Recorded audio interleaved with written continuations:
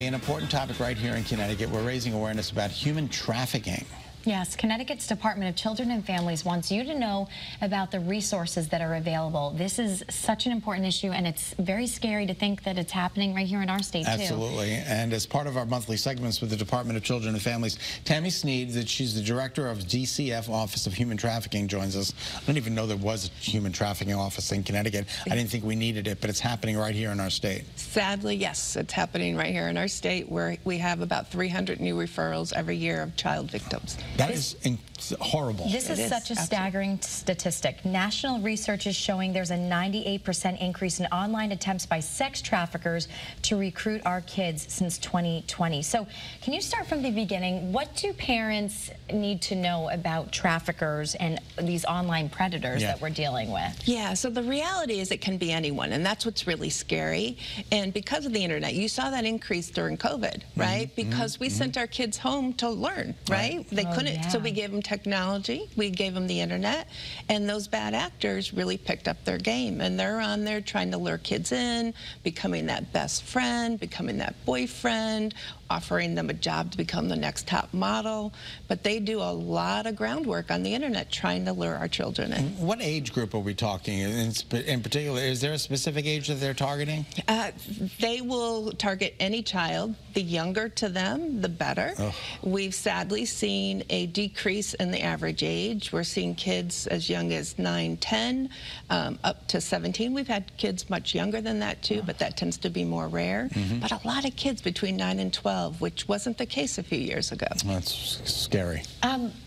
What do you think needs to happen for parents and their kids at this time? You know, we cover a lot of, screen time tips and things, but it seems as though if the age is getting younger and younger, where's the lack of communication here so our kids are aware of the predators that are out there? Right, so not only did we send our kids home and give them the technology, we didn't educate our parents, right? And they really need to understand internet safety, right? And some of those red flags. We do trainings with the U.S. Attorney's Office in Connecticut regularly. Our next one is on March 20th. Oh, good. If you go to DCF HART, H-A-R-T, you will find the login information. Is that a Wednesday? It's a Wednesday. I think it's a Wednesday. We do it from 6 to 7:30 in the evening to try to get parents after work.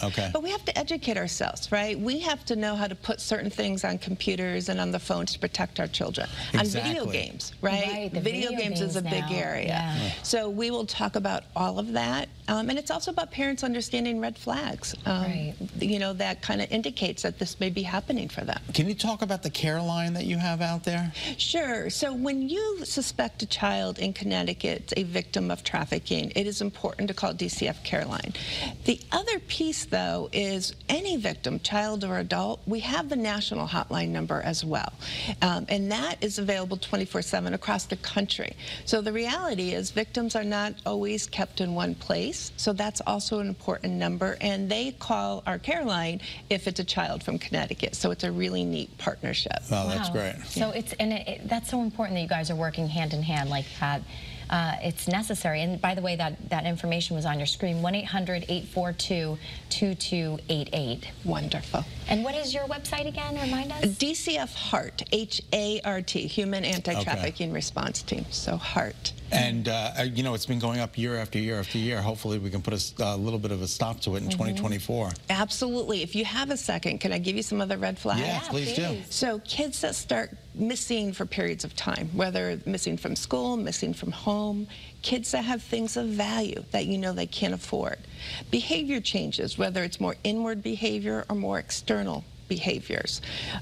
Kids that start to lose a little bit of weight, don't look really healthy, are very, very tired all the time. So really looking for those kind of changes are indicators that it could be trafficking. It's not a definite, but those are things to pay attention to. And when you work with these victims, what is the response and what is the outcome that you've seen?